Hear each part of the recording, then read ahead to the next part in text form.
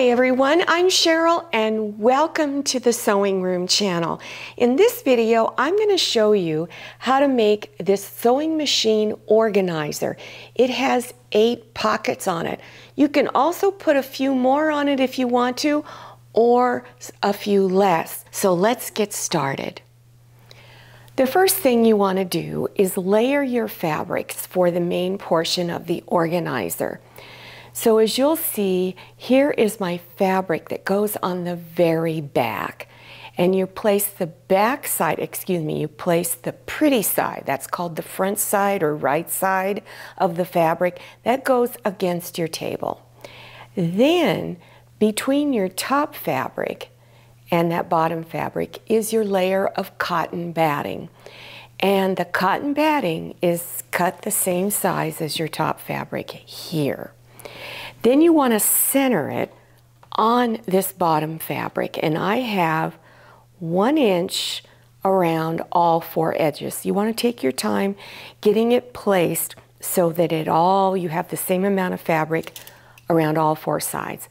Then you want to take straight pins and just scatter them all over the top, and that's to help hold your layers of fabric together while you do your quilting stitches.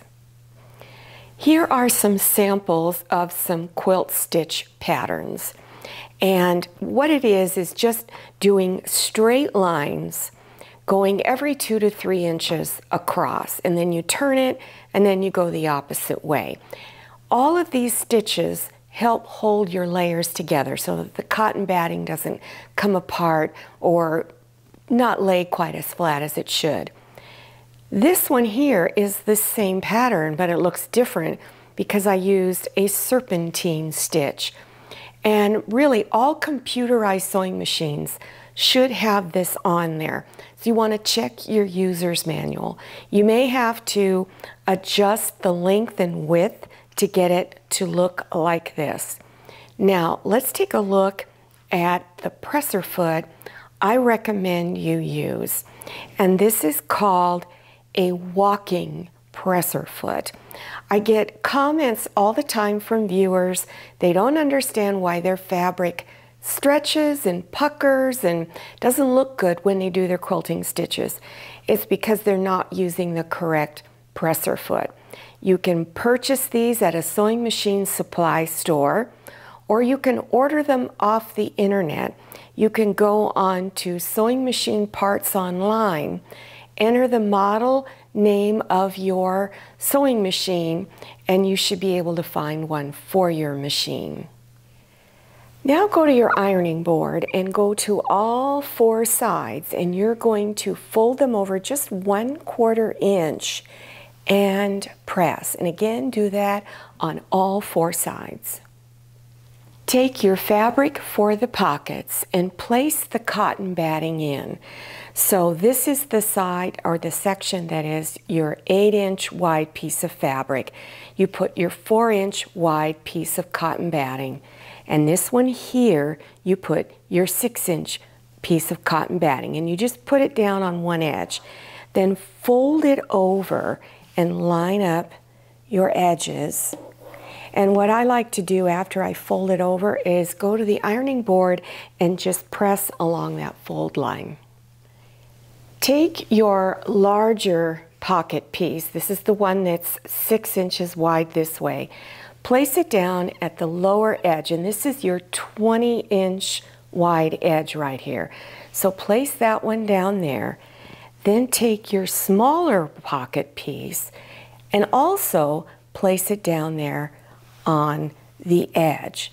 And then you want to place pins to hold all the layers together. So scatter those around over the top. Now it's going to be up to you where you want to do your stitch lines to designate the different pockets. So look at the tools and the items that you wish to store in here. Some could be really narrow when you want to just put something like this in there, or it could be wider when you have a big little container of pins or any other gadgets that you want to place in here. I advise you to place your really long items, like maybe a pair of scissors, in the back pocket section, and your smaller items in the front pocket section.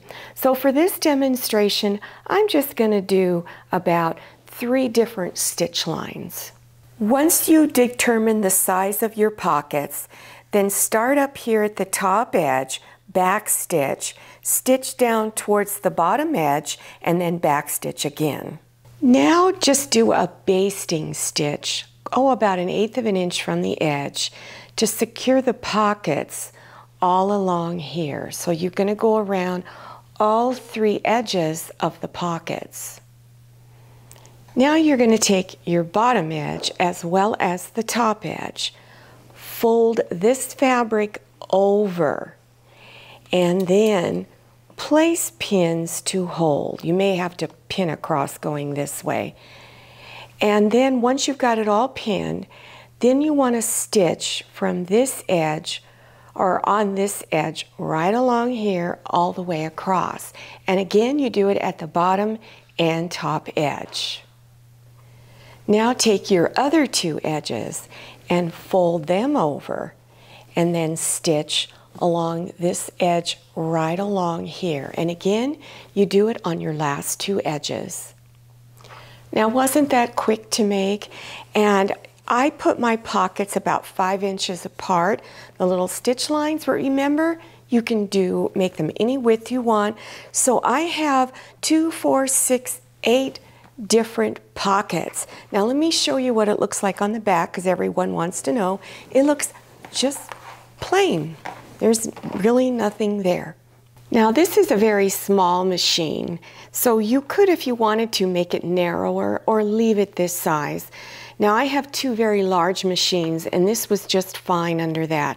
But remember, you can make it any size you want. So if you want it larger, you can always make it larger.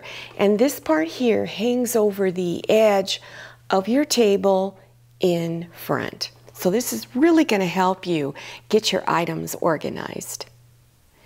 And if you're interested in other beginners' sewing projects, also look below your YouTube screen for those video links. And don't forget to follow me on Instagram and check out my Facebook page. Thank you so much for watching. I'll see you next time, and happy sewing. If you like the Sewing Room channel, one of the best ways to show your support is to subscribe by clicking on that red subscribe button and give this video a thumbs up. And don't forget to click on share to share this video with your friends. And make sure you click on the bell so you receive notifications for all my new videos. I'm Cheryl, this is Manny, and this is Scotty. See you next time.